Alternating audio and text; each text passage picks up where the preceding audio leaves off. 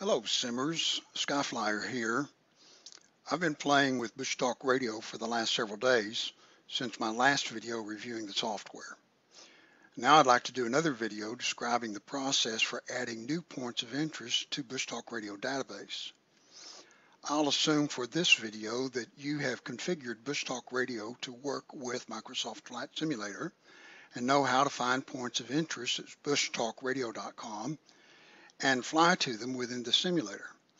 And once registered, it's simple, if it's not easy, to add points of interest to the application.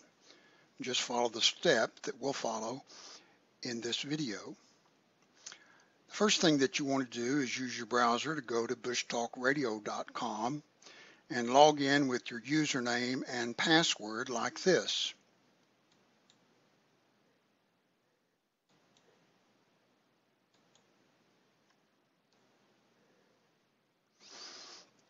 Now you should see a circle with a plus symbol in the lower right of the browser window.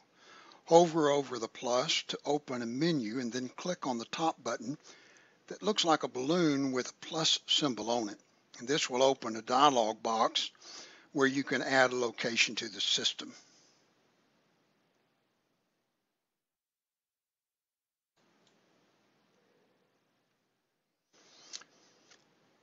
You need to have several bits of data to complete your submission. First, you need a name that identifies the location. I'll add a point of interest for the USS Lexington in Corpus Christi, Texas.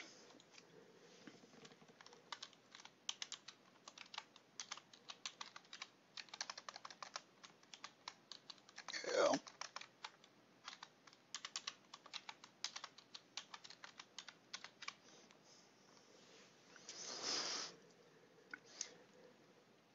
I'll take information from the Wikipedia page for the USS Lexington CV-16.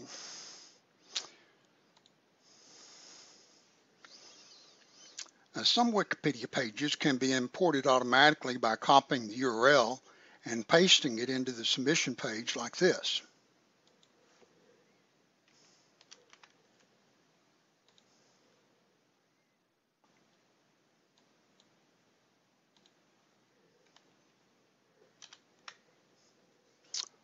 In this case, it doesn't work, so I'll have to enter the information by myself. After the name, we need a category, and for the category, I'll select history. Since the Lexington is so connected to history. Building might be another choice that would be correct for this. I'm not sure.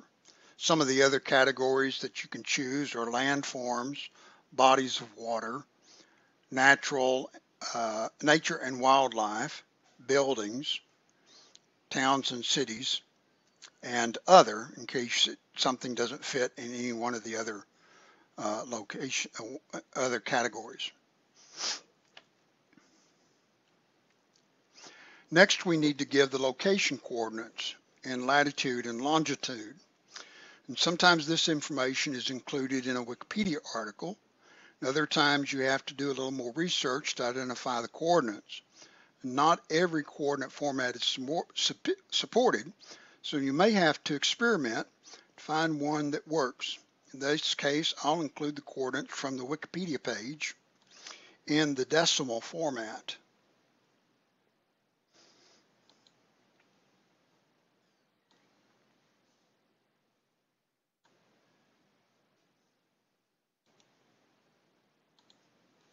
Copy the decimal coordinates and paste them into the coordinate field.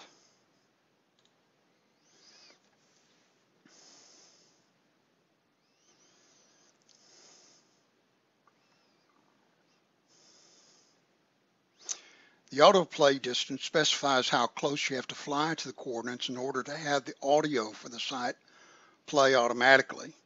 The choices that you have are 1 kilometer, 2 kilometers, 5 kilometers, and 10 kilometers. The choice you make mainly depends on the density of sites in an area. You should try to choose a distance that does not overlap the autoplay radius of nearby sites, but the largest distance should be reserved for large regions that likely won't have other sites defined nearby. Since the Lexington is situated in an urban area where other sites may be defined, I'll select 1 kilometer for it. 2 kilometers might not be a bad choice for this particular site either. Next, you want to enter a description. Well, I'll wait to enter the description a little bit later. The description is sometime will be the first paragraph of your script. And since we haven't entered that yet, I'm going to come back to this point later in the demonstration.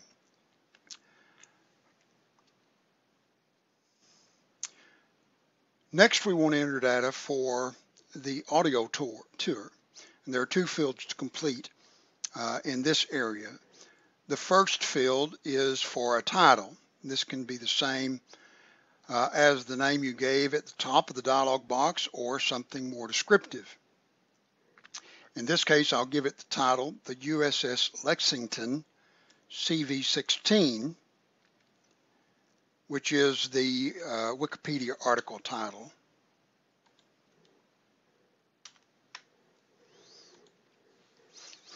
The next field is for the audio script. And because this text will be converted to speech using a text-to-speech engine, it's important to edit the text so that the spoken version sounds as natural as possible.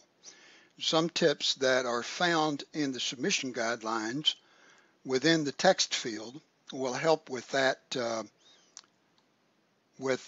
editing process.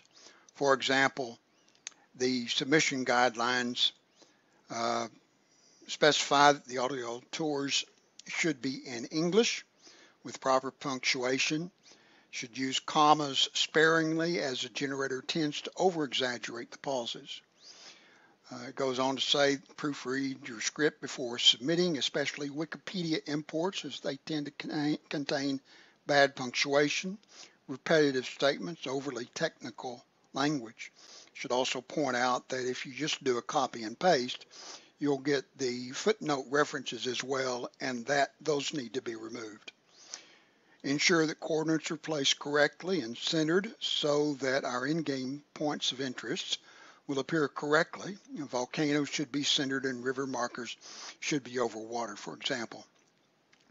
Select an appropriate autoplay distance to make sure it doesn't clash with other landmarks, and only use the 10 kilometers for exceptionally large landmarks such as mountains and large lakes. Submit tangible landmarks rather than regions. Avoid states, countries, and counties. And if you spot bad audio, they ask you to submit feedback for that so that can be fixed. It says avoid secondary information inside brackets, especially translations, acronyms, or unit conversions, as these tend to break up the flow of the audio. And it gives an example down here of how not to submit a paragraph and how to submit a paragraph. I've already copied text from the Wikipedia page and edited it for Bushtalk Radio, but I want to know how it sounds before I submit it to the database. For that, I'll use a text-to-speech engine called Amazon Polly. Amazon Polly is a free service available from Amazon.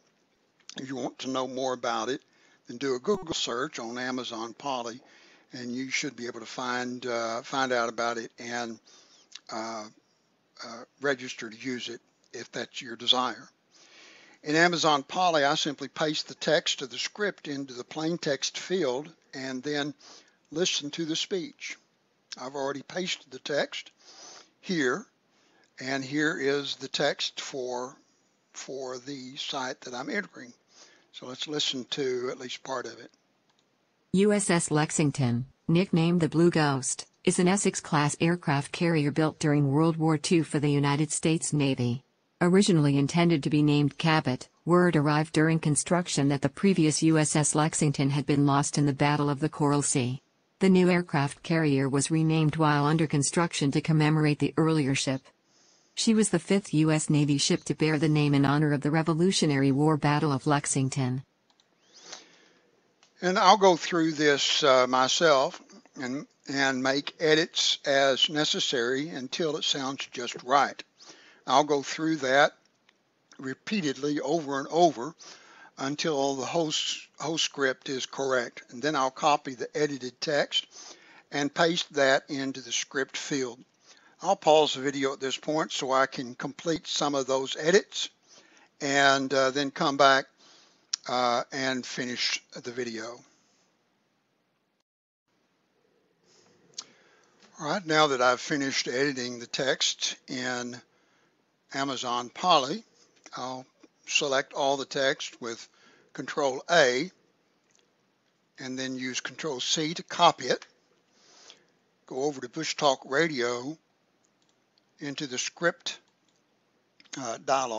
script field and press Control V to copy the text into the dialog field. Now the last thing I want to do is just go over the dialog box and make sure that I have everything, and I see one thing that's still missing, and that's the description. And for the description, I'll copy part of the first paragraph.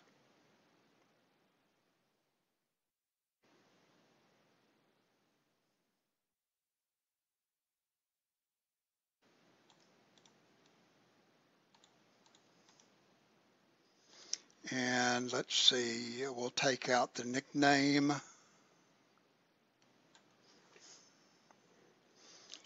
and see what that looks like. The USS Lexington is an Essex-class aircraft carrier built during World War II for the United States Navy, originally intended to be named Cabot.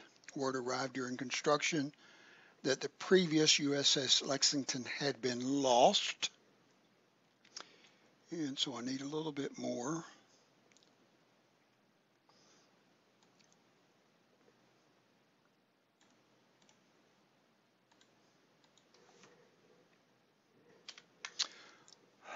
In the Battle of the Coral Sea, I've run up against the limit 250 characters, so we need to go back and handle that.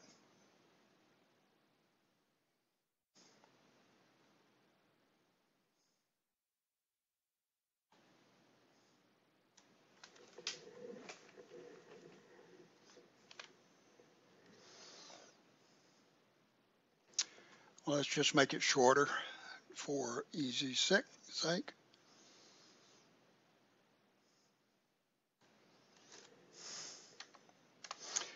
Let's see. There we go. We've got our title, we've got our script, we have our, I think I'll change this to 2 kilometers. We have our coordinates and everything, so this should be all that we need. And now we just click Save.